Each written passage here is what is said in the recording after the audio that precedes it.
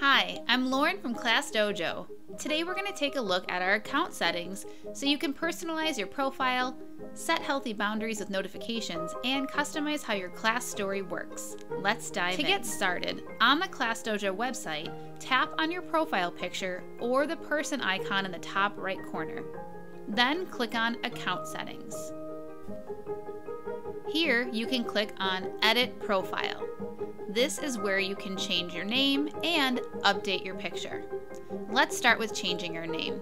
You can simply type in the new name that you'd like to use, or add a title to your name such as teacher, art teacher, nurse, or whatever title fits your description.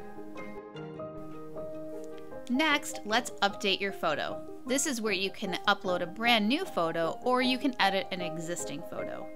To do that, just tap on the picture icon and then you can upload a photo directly from your computer. Personalizing your profile helps students and families recognize you and adds a friendly touch to your ClassDojo presence. We know teaching doesn't stop at 3 p.m., but your workday should. That's where quiet hours come in. In your account settings, click on Chats.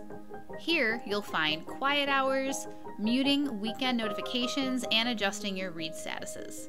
Let's start with quiet hours. Toggle this on and set a daily range when you won't receive any push notifications on your app. When these are set, parents will see a banner that says you've set your quiet hours and you'll respond once they're off. Mute weekend notifications. Toggle this on if you want a little extra peace on Saturdays and Sundays. You can also toggle your read statuses on or off. Parents only see that you've read a message if it's outside your quiet hours and they're subscribed to Plus. Setting these helps you take control of your time and maintain that all-important work-life balance. Looking to turn the comments on or off of your class story? You can now apply these settings to each individual classroom. To adjust comments on Class Story, simply open a class or go to your All Classes tab. Here, you'll click on the gear and choose Edit Class. From here, you'll click on Settings and scroll to Enable Comments. Here you can choose to allow comments from parents and co-teachers and get your students more engaged in your classroom by allowing them to comment on Class Story posts. Remember, you can always delete a comment if needed. This update gives you more control over communication all in one easy-to-find spot. And that's it!